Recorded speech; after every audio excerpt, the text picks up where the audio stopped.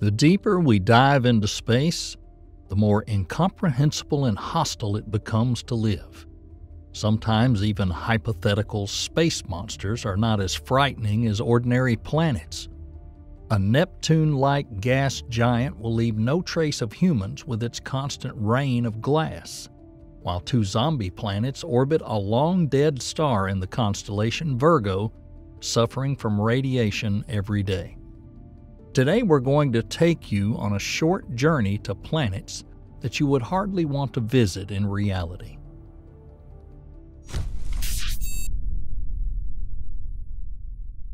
The first planet in line is the blue gas giant HD 189733b.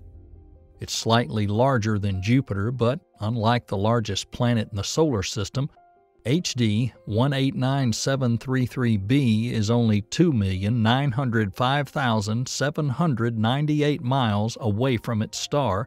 For comparison, the distance between Jupiter and the Sun is almost 166 times greater. Therefore, one orbital period of HD 189733b around its star takes only 2.2 days with an orbital speed of 134,000 miles per hour. The star around which the gas giant is moving is a K-type star or orange dwarf. Such stars have lower temperature than, for example, G-type dwarfs like our Sun, but they have a longer lifespan. These factors make these stars very promising for the development of life on planets in their systems, but the planet we're telling you about is definitely inhospitable to any life forms we know. HD 189733b is too close to its star. According to various sources, the giant's temperature reaches almost 2,000 degrees Fahrenheit, so it belongs to the class of hot Jupiters. In particular, it can be turned only one side to the star, but according to the Spitzer telescope, despite this, its surface still has a fairly high temperature around the perimeter. But that's not the only reason why HD 189733b is a life-threatening planet. I wonder why this planet is completely blue. Another gas giant, Neptune, as far as you know, has the same color because of its dense methane clouds. However, although there are traces of methane on HD 189733b, it's too hot for the gas to condense into clouds. In particular, there's no water there, only water vapor. So why does the gas giant have a similar color? This blue color of the planet is probably due to its strange atmosphere, which has reflective silicate clouds that form droplets of glass. On HD 189733b, it rains small glass particles, moreover along the horizontal. However, remember the planet's rotation speed. Because of this, its winds can reach almost 6,000 miles per hour. Superfast storms on HD 189733b with glass impurities could cause fatal harm to humans and very serious damage to other matter. So, the weather on this gas giant is dangerous, to put it mildly. In addition to glass storms and high temperature, HD 189733b is also very strongly irradiated by its star. The planet loses 100 to 600 million kilograms of atmosphere per second. Therefore, it's unlikely that anything would be able to survive on this deadly planet from all sides. You've probably seen images of hell before, a hot and creepy place filled with lava and covered in black soot. The next two planets, 55 Cancri E and K2-141b, can confidently claim to be real hell worlds with oceans of lava on their surfaces. 55 Cancri E is a rocky planet almost 8 times the size of Earth. It orbits at a distance of only 1,394,337 miles around a calm and rather cold red dwarf located 41 light-years from the Sun. It is the closest planet in the system. In addition to it, there are 4 other confirmed planets. All of them are gas giants, which are also very close to their central star, except for the last one, 55 Cancri D. A year on 55 Cancri E lasts only 18 hours, and only one side of it is likely to be irradiated. Thus, the temperature of its side facing the star can reach an average of 4,200 degrees Fahrenheit, and the unlit side averages from 2,400 degrees Fahrenheit to 2,600 degrees Fahrenheit. However, Alexis Brandiker, a researcher at Stockholm University, has noticed that the hottest spot is moving and the temperature around it is varying. He concluded that the planet may be in resonance with its star, which means it has a day and night cycle. However, the ultra-high temperature of the illuminated side indicates that this part of the planet may be molten and thus completely covered with a layer of lava. It is not known for certain whether the alleged night side is covered with lava.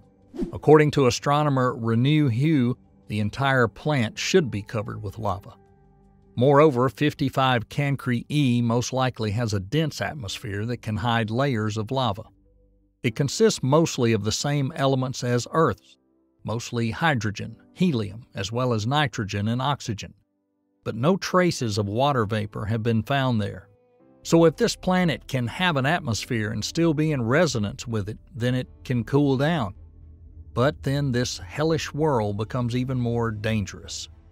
If the silicate surface heats up and evaporates during the day, then the vapor would cool down overnight and, like on HD 189733b, would create some precipitation, namely lava drops. Add to this the very fast movement of the planet around the star, and we get the likely hot storm with lava rain.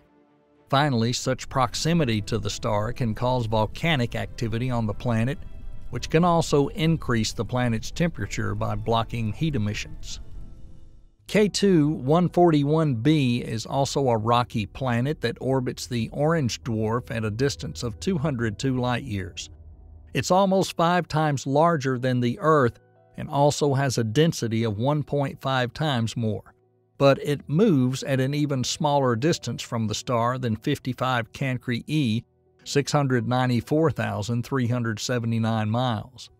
Therefore, 1 year on this planet lasts only 7 hours, making its orbital period one of the shortest known at the moment. The hellish winds can reach speeds of 5,000 miles per hour there. The planet is most likely blocked by tides.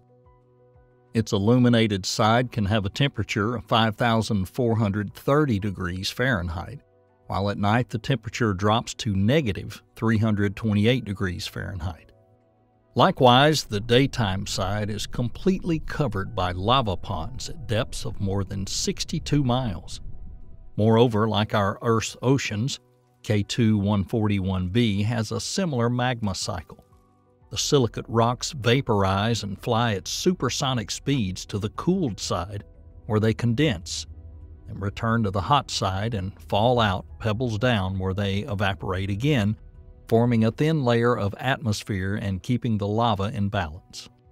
This is very similar to the weather on the previous planet, but because K2-141b is blocked, its precipitation has time to cool and therefore falls as rocks rather than lava. However, some studies indicate that the flow of minerals back to the illuminated side may be too slow, which could theoretically create an overload on one side and change the planet's rotation on its axis. Thus, the atmosphere of K2-141b consists of solid elements: sodium, sodium oxide, or silicon dioxide, meaning it has the same composition as the surface. Our Earth probably looked like this at the beginning of its formation, but it's highly doubtful that these two planets will ever be able to give any life a chance to develop. However, 55 Cancri E and K2-141b both pale in comparison to the theoretical Kepler 70b, a rocky planet that's hotter than the Sun itself. Kepler 70b, or KOI 55b, is probably 4,200 light-years away and orbits an incredibly hot dying star with a temperature of 49,452 degrees Fahrenheit. Kepler 70b is almost half the size of the Earth, but its density is similar to that of the Earth. According to the study of astrophysicist Stéphane Charbonnet, this planet may be only 557,734 miles away from the star. Therefore, the planet's surface could be around 12,000 degrees Fahrenheit. It's impossible to say exactly what the planet might look like because of the difficulty in studying it, but only part of the fried core may likely be visible from under that destroyed surface. It could have been a gas giant before, but it lost its shell. There's also another planet in this system, KOI 55c, which is probably also rocky. They may be in a 3-to-2 orbital resonance, which could explain why they probably still exist. However, this is not the strangest and scariest thing that's happened to this planet.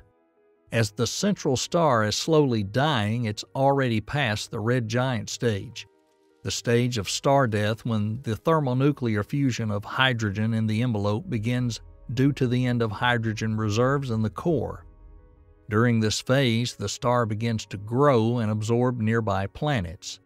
And since COI 55b probably continues to move around the star, it has most likely spent some time inside its dying star and survived.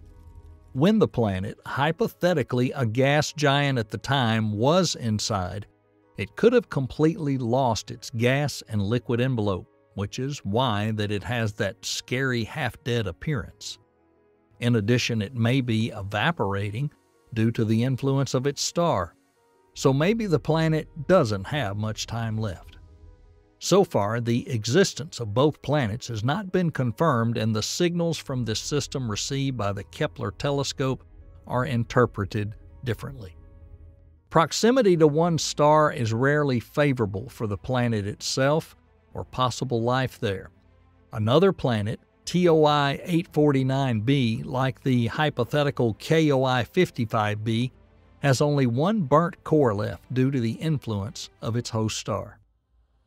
TOI 849b was probably a large gas giant, the size of half of Saturn, although it's possible that by the time the gas envelope was destroyed, it could have had the mass of Jupiter. However, it's also believed that it could have been a failed giant that failed to gain enough material during the protoplanetary disk phase.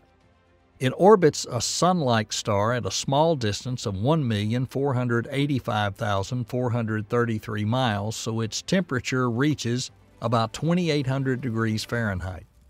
Because of its close proximity to its star, the gas giant has no trace of an atmosphere. In particular, even as a very dense, heavy, and giant exoplanet, it has very little hydrogen and helium. Although, this is really strange. If TOI 849b is so massive, then its gravitational forces should be able to hold on to a giant gas shell. However, according to research by scientists from the University of Geneva, even if this planet had formed farther from the star or indeed was the size of Jupiter, it would still have lost all its gas due to too much radiation in 50 million years. Now, such planets that have lost their envelope are called chthonic planets, meaning they are connected to the underworld. TOI 849b actually resembles an empty, hellish wasteland that could have been quite different in the past. So you've heard about half-dead planets that actually survive in incredibly difficult conditions.